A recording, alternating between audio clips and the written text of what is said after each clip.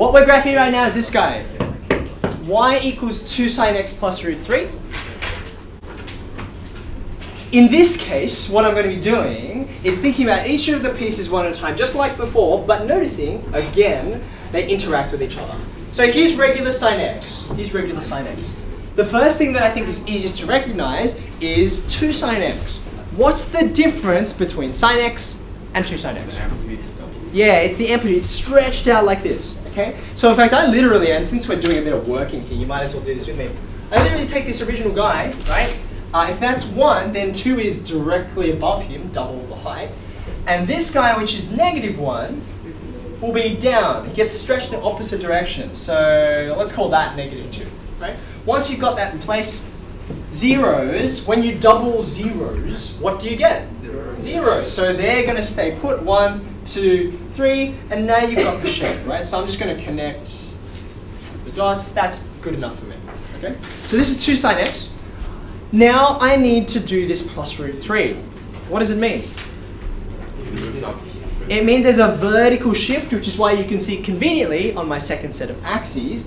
I'm expecting this whole thing, which used to be symmetrical around the x-axis, or even if not symmetrical, the same amount above and below, and I'm moving the whole thing up, right? So I'm not going to get as much below as I did before. Now, our range used to be -2 to 2. But we've seen this before, when you add root 3 to everything, the range also moves by that root 3 amount. Okay? Now, you're never really going to get assessed officially on knowing any of the decimal places of root 3. But I think it's helpful to know that it's roughly 1.7. Because what that means is now I've got a rough idea of how far out this is going to go. This that used to be 2 is going to be about 3.7.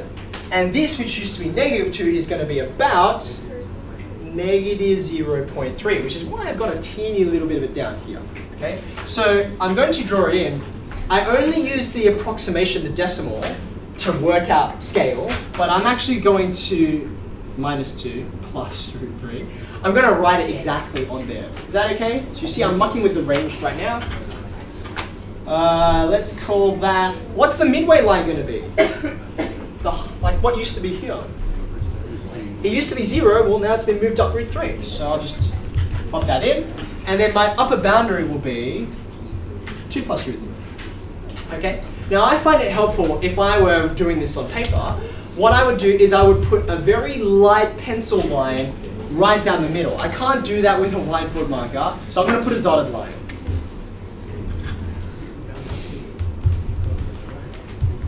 There's my dotted line.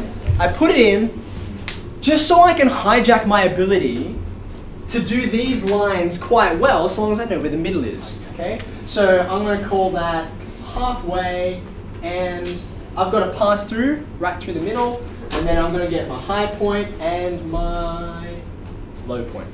Okay? Does that look good so far? Okay? Now I'm going to join the dots. Let's see how I go. Okay. So here is, you know, within some amount of reason, here's my graph of y equals 2 sine x plus root 3 beside my graph of y equals 2 sine x. The picture is done. However, you will notice, now that I've drawn it, I realize I have to supply additional information. Namely, these guys.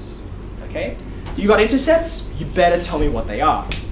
Now, how do you work out intercepts of anything? Like if I gave you this, how would you work out the x-intercepts of that thing? I know you know what they are, but how do you work them out? You make y equals 0. You let y equal 0, because that is the equation of the x-axis.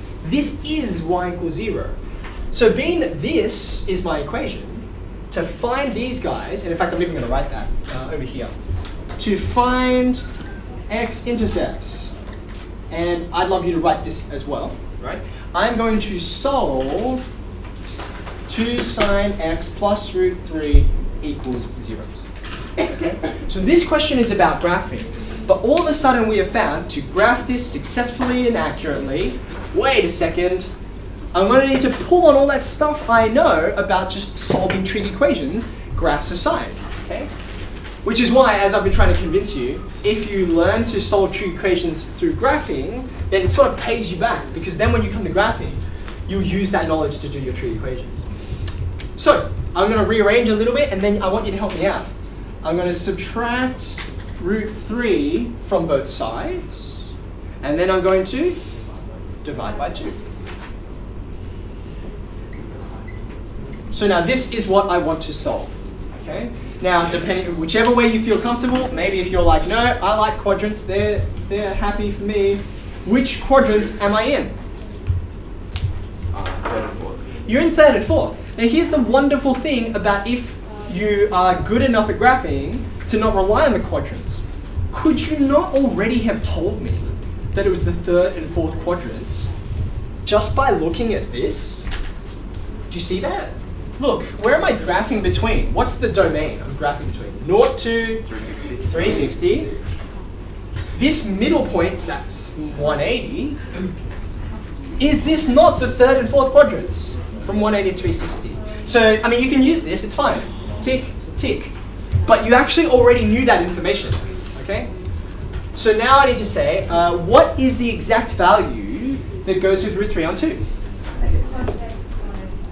It's sine, so it'll be 60 degrees, won't it? Okay. In the third and fourth quadrants, what does 60 degrees look like? You've got 180 plus, and you've got 360 minus, like so. By the way, I really like this line. It just helps me get the answer right. When I get to this point here, if I've made a mistake, it's much easier to find my mistake when I come back an hour later into the exam if I see this line here and I've screwed this up. Now, come back. What do you think? 240, 300. How good does your graph look in terms of scale? Now, if you are looking at this line here, right, and you say, and this is why, inverse trigonometric functions are their whole own topic in Extension 1 HSC. Okay?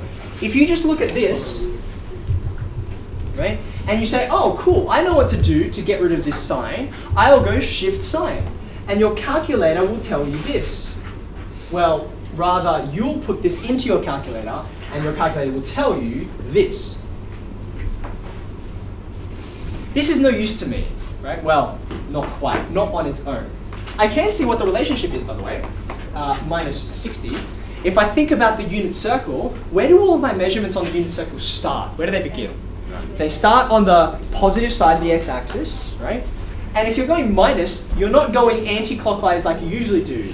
You're going clockwise that much.